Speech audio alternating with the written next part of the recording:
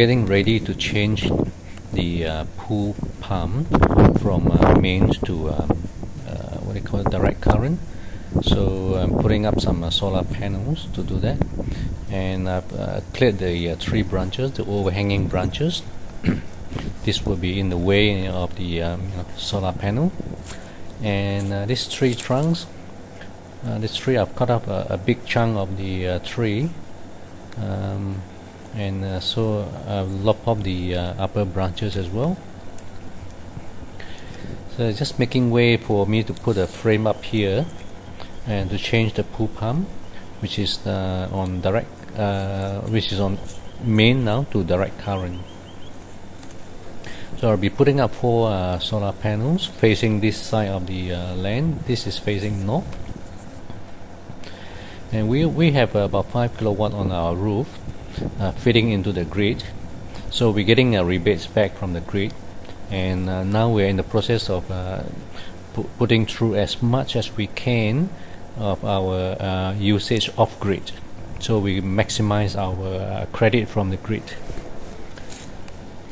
So over here we'll be sighting the panel. I'm just roughly marking the where the post is going to be. And when I do the frame for the solar panel, I'll be doing a shelter for the pump area as well. So that will tie in nicely. And at the end of the panel, I will be putting a gutter and trap the water into this pipe to run it down into the orchard. So this pipe I already pre-laid when I did the dug the trench for the watering of the grey water system down the orchard. So dug the holes.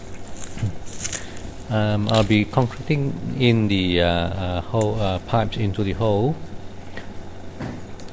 So all these pipes, I've got them really cheap from eBay.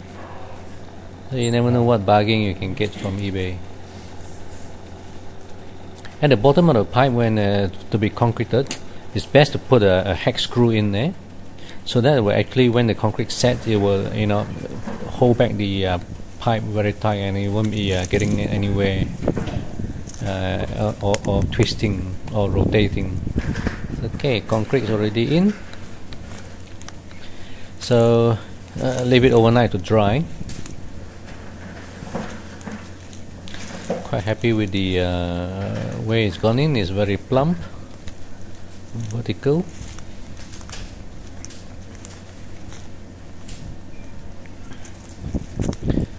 So tomorrow we'll be doing the upper end of the frame.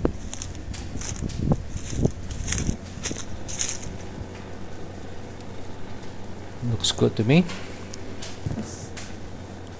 Okay, so tomorrow has arrived. It's beauty of video, isn't it?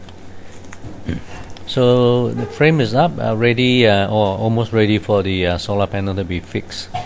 So now the next job is to fix the what do you call it, solar panel rails, or the frames, or the bar for the solar panel. So that will be on the next video. Thanks for watching.